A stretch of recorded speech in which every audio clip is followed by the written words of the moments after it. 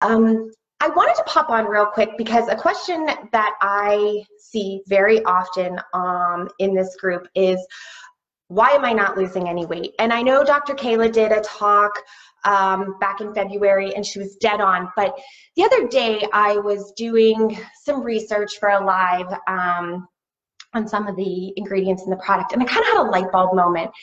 And so I wanted to hop on real quick and explain my thought on the scale and see if it helps anybody else. Number one is, if you've been on a diet and you seem to quickly lose like 5 pounds your first week, it's probably water weight. Most diets are going to involve cutting out something, right? You're cutting out carbs or you're cutting out processed foods, and all of those things tend to hold on to water a little bit. So if you've dieted in the past and you've lost 5 pounds the first week, that was usually water weight, not fat. We don't usually lose 5 pounds of fat in the first week. And so if you're not seeing that, there's a reason. NeoraFit is a totally different weight management system.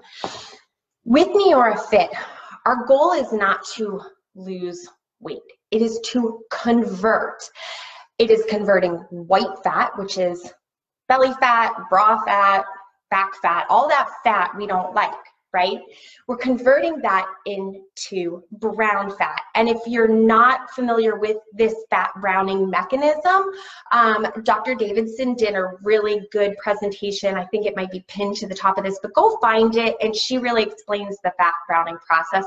And for time's sake, I'm not going to go into it. But white fat is fluffy. It's big, and it either the amount of fat that we have is what we have. So in a typical weight loss situation, we are shrinking the white fat cells that we have. And when we gain weight, we increase the white fat cells that we have. But they don't go anywhere. The fat cells that we have are the fat cells that we have. So in using the NeoraFit system, it's actually converting white fat cells to brown fat cells. Okay, and in a typical weight loss, in an ideal weight loss scenario, when people lose weight, 50% of the weight that they lose is actually muscle mass. So if you lose weight, you're going to lose 50% fat, 50% muscle. This is not what we want to do, especially as we age. It's very hard to build muscle mass, and muscle burns fat, muscle builds or stokes our metabolism. It is not a good place to be. So say then you've lost your weight and then you gain a little back. Most likely what you gained back is primarily fat, again, because it's very hard to build muscle, especially as we age. So then you go on another diet and you lose fat and you lose protein or muscle, but then you gain fat. Do you see what's happening? We're gaining and losing much more fat than we are muscle. So in NeoraFit, because it's not losing weight, we're converting that big fluffy white fat into really small, dense brown fat. Brown fat takes up a lot less space than white fat. Okay, and you hear people say muscle weighs more than fat, and that's why you're losing inches. And that is true, but think of it like this. It's not so much that muscle weighs more than fat, because if you have a ton of feathers and a ton of bricks, which one weighs more? They both weigh a ton, right? But the ton of feathers is going to take up a much larger space than a ton of bricks. Same with muscle and fat. Muscle is going to take up a pound of muscle is going to take up a much smaller space than a pound of fat. The same is true with white fat and brown fat. Brown fat is small, it's dense, it takes up less space. So if we're converting that white fat, that big, taking up lots of space white fat, to brown fat, you may still have a pound of fat. It's just been converted into a smaller space. So you haven't lost any weight, you've converted. But this is not a bad thing at all, because if you're a 150-pound person, about 20 to 30 pounds of your body weight is white fat, okay? The rest of it is bone, muscle, that kind of thing, organs.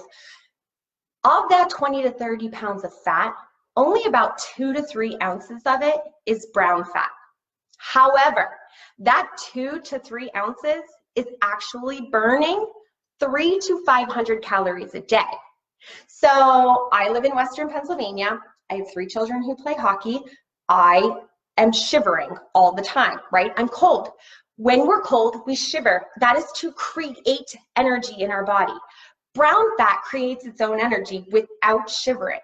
And by doing that, it is burning calories. So if we take all this white fat and we convert it into a ton of brown fat, we are burning massive amount of calories without doing anything. And so once you're done with that conversion, and if you have a lot of weight that you want to come out, a lot of white fat that you want to convert, it's going to take some time. But the more brown fat we get, the more calories we're going to burn without even changing anything. So you may see that kind of plateau. We didn't lose a lot of weight. It's okay. You're stoking your metabolism. Things are happening. Your shape changing, right? So that's why everybody's seeing a change in shape. They're going from big, fluffy white fat to small, tiny, condensed brown fat. So you're losing inches. And then once that brown fat is really on fire, right? Burning tons of calories for you, then you may start to see the weight drop, because at that point now you're burning your fat stores. You're not converting as much maybe, but you're starting to burn, okay? And in women specifically, because that's what I deal with, and men, you know, my husband can go on a diet, still eat a sleeve of Girl Scout cookies and lose 15 pounds, and I can stick to it 100% and gain 2 pounds. It's just not fair, but that's the way it is.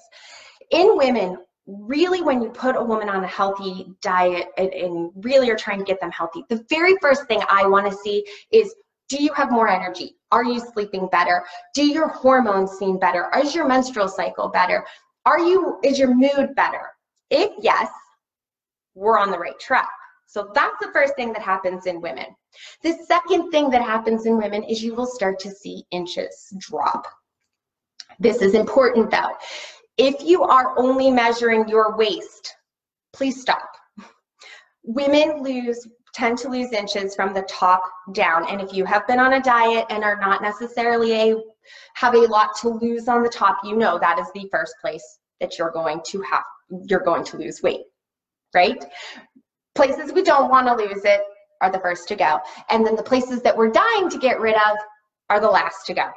So please make sure you are measuring arms, chest, waist, hip, butt, thighs, calves, okay?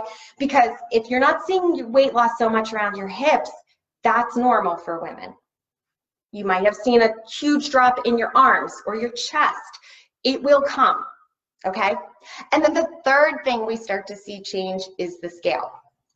Although again, I will tell you, my body is super happy at 145 pounds. I think I have been 145 for most of my adult life. I can be 145 fluffy, just had a baby. I can be a very lean, low body fat 145. And totally different look. So if your scale is not moving, I would really encourage you to hop off of it. Do your measurements, take your pictures, and gauge how you're really feeling, okay? So I hope that was helpful for somebody. If you have any questions, let me know. Have a great day. I'm heading to an ice rink. See you guys.